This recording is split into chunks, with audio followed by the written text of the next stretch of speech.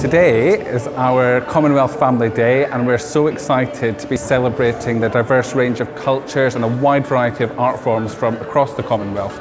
Today has been wonderful. The people has been great. Once you see the people grooving to it, you know you're doing something nice, and then the feeling is great.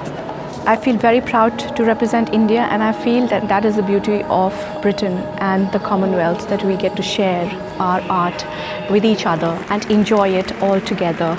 It is great to share Kathak dance amongst so many different cultures and people in a fantastic landmark. It was indeed an honor.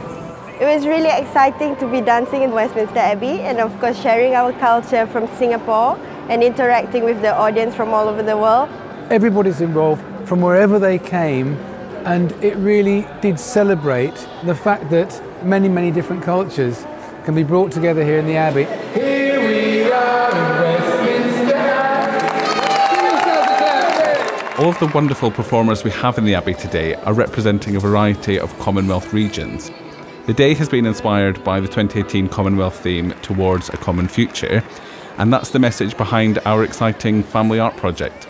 The children are making pictures about how they want the world to look in the future. The pictures will be transferred and published in a book that will be on display on the day of the Commonwealth Service. This beautiful book will be on display at the entrance to the Abbey as hundreds of young people arrive for this Commonwealth Service. They'll be joined by politicians, heads of state and Her Majesty the Queen.